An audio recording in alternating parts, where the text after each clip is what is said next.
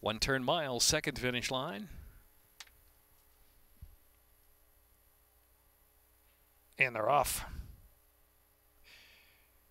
Becken with a good beginning there, but speeding to the front is Bourbon-Aida. Bourbon-Aida from Becken. Bourbon-Aida leads the way, about a half length in front from Becken, another 2.5.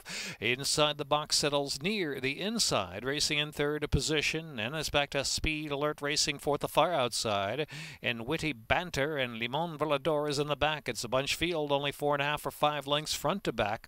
Bourbon-Aida in front from Becken by a neck as they charge down the backstretch now. Inside the box with an inside run is slipping through down to the inside of Bourbon-Aida, right up there with pace 2. And Witty Banter is in the 4th spot, and then to the outside is Speed Alert and Limon Volador in the back. Around the far turn.